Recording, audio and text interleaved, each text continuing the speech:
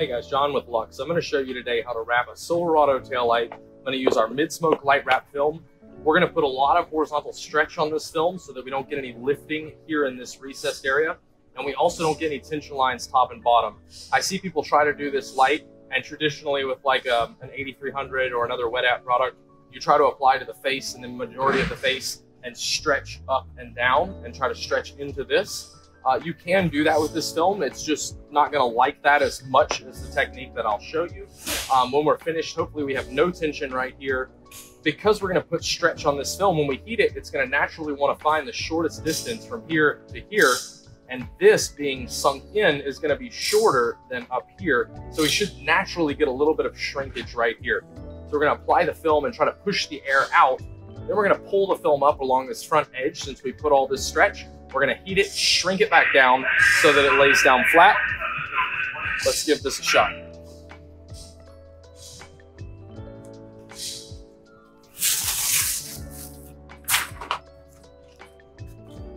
First thing I'm going to do is tack the film to the actual trunk deck hatch here.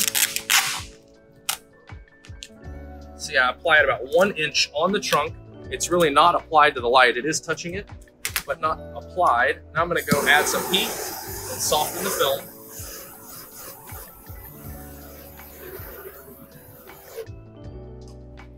Now with the film soft, I'm going to go ahead and start pulling. Didn't get it soft enough. Come back in.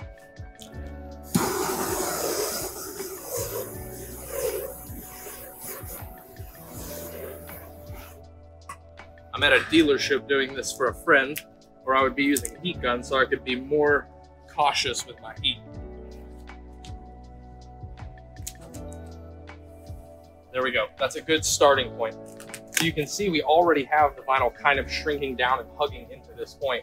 This is pretty much completely laid down, and we have a couple tension lines here and here, but they're all moving this direction, which is really good. They're going to be very easy to take out. I think we got enough stretch on this vinyl, so we're going to go ahead and start actually applying it to the light.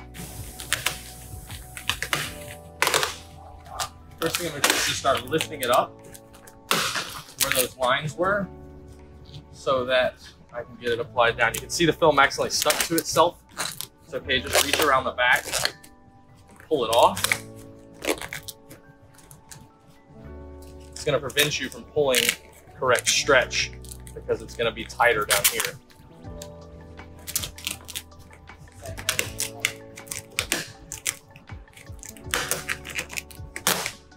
Okay.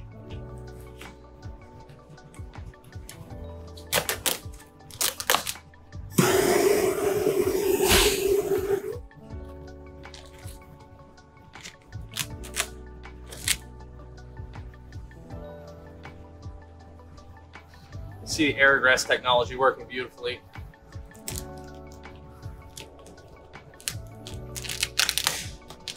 Pop this up. You can see I'm really distorting the vinyl right here. A little bit of heat. It's going to shrink up nicely, exactly like I said it would do, like I want it to. Always lift up just a little more if you need to. I had a little crease right there. Okay, that crease is gone. Now I'm going to go ahead and get my squeegee out.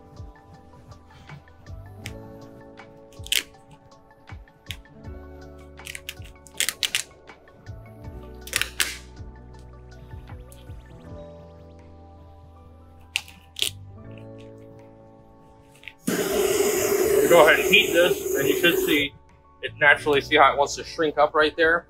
Using the hard side of the squeegee while the tint's still warm and wanting to shrink, I'm just going to help it go around that bulge.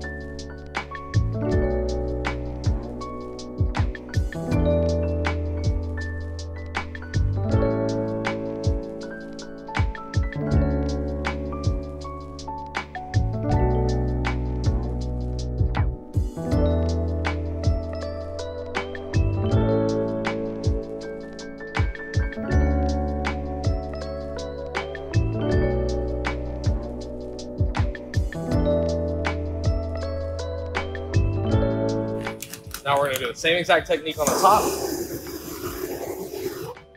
Apply the heat, hope it stretches back.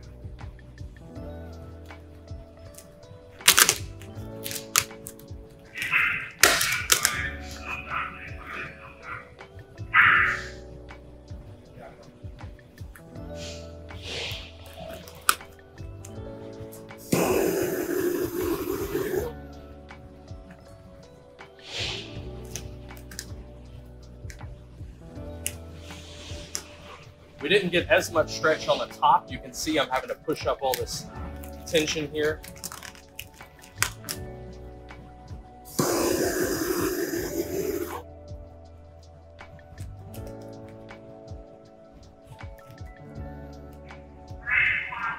Now this is still going to work. I just have to be very careful with how I move this tension.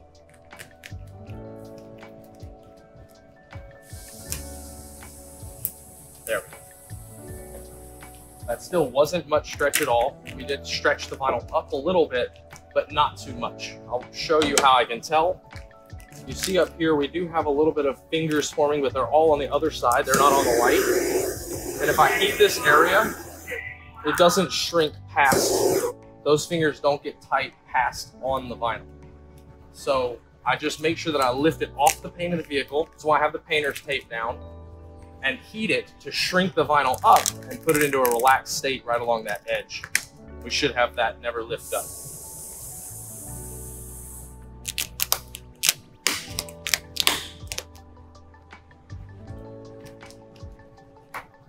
So you can see I'm using the hard part of the squeegee. It is putting tiny, tiny surface scratches on the vinyl, but when I post-heat it, those will all go away. So I'm not really worried about those. So we have this part completely laid down, this back is laid down, this, and the majority of these two faces. Now we're gonna move into this middle section. This takes a little bit more effort and skill, but it's not super hard. All I'm gonna do is free the vinyl off the vehicle and make ourselves an escape for the air. Once we have that escape,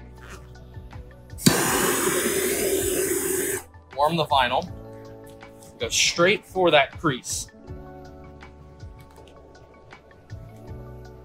Press it in. So the top crease is applied. Got a little bit of wrinkle right there, a little crease in the vinyl. Lift it, put some heat on it, boom, it's gone. Nice and smooth there again.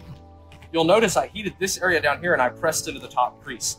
By doing that and not heating the top of the vinyl, if I would have heated the top of the vinyl and pressed into the top crease, it would have stretched that area. By heating the bottom and pressing into the top, it stretches from here to here. So we've now distributed this tension across this vinyl. We're gonna heat the bottom.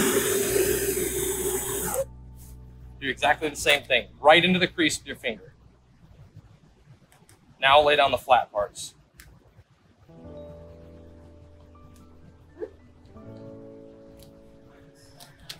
There you go, this entire part is laid down perfectly flat. There's no little micro bubbles or any air trapped in those creases. We're almost done with this light. I'm gonna free the vinyl up off the vehicle, like I said, all the way to where the black turns red. I'm gonna go ahead and apply this to that point.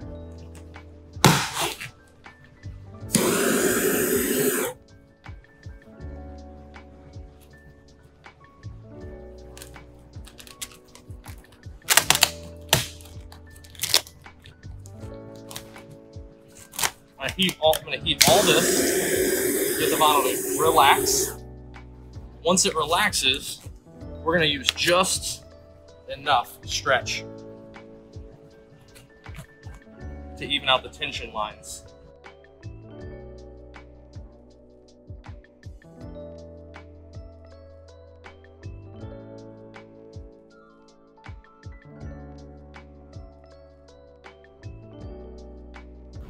So the vinyls, there's a lot of extra vinyl here and it's kind of bunched up. I'm gonna go ahead and cut any excess away so I can stretch easier.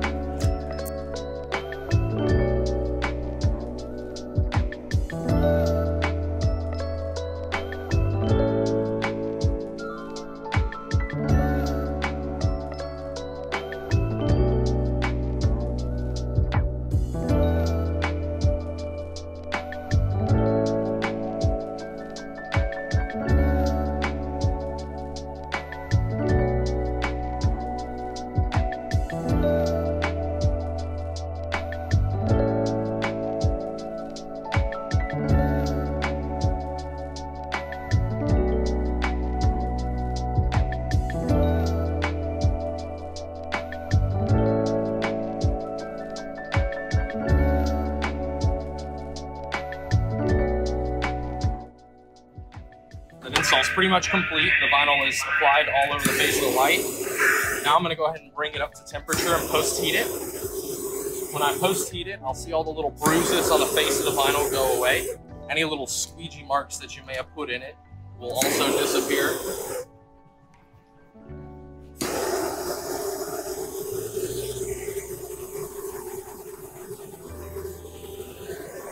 We're looking for about 200 degrees here. This is going to release the memory of the vinyl, so the vinyl will not want to return flat. It'll accept the new shape.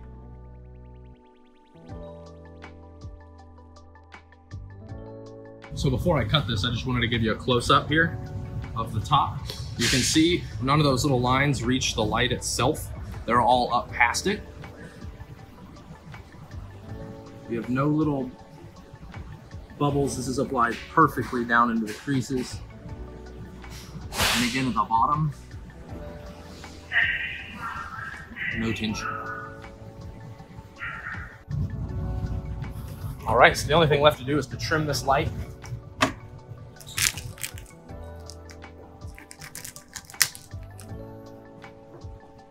Because there's really no gap to wrap this top edge around the light, I want to be very careful up here to make sure that I did get everything on the other side and that it's ready for cut there.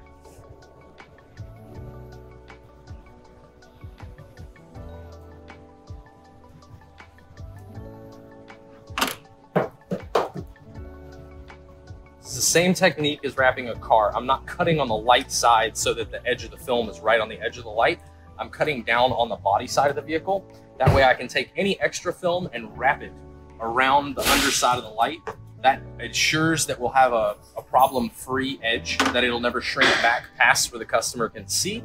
And also it gives us that OEM look where it looks like the entire lens was tinted from the factory.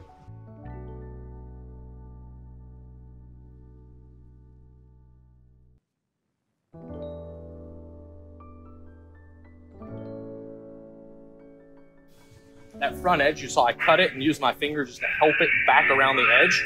The last thing I'm gonna do before I actually tuck it is I'm gonna shrink it. Remember, we had all that stretch this way, so I wanna go ahead and relax the vinyl and then tuck it around.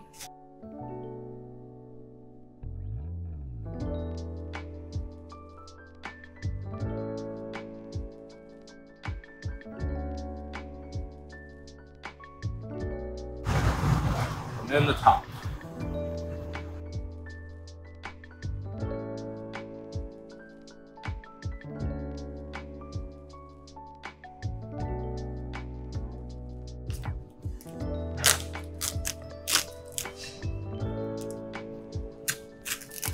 Be careful when you're pulling the excess that you actually cut all the way through. I hate when I'm pulling and the knife didn't cut a little spot and it just pulls the tin up.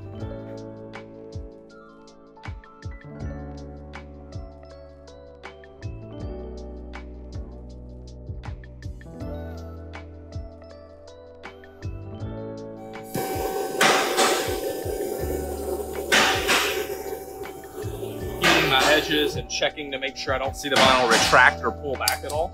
If I don't.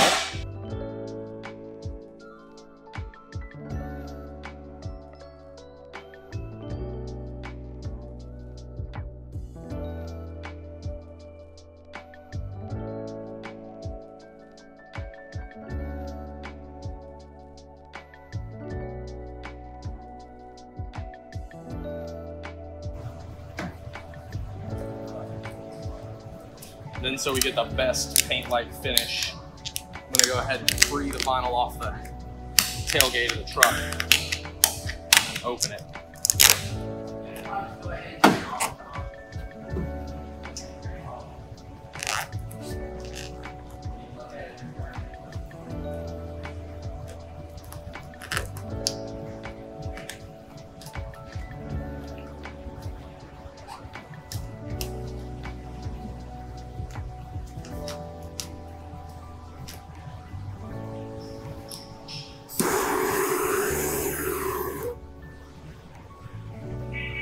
Lets me get all the way around the back of the plastic. I'll go ahead and move the camera. Now that we've heated this and got it where it's at the very back of the lens, All that's left to do is trim that.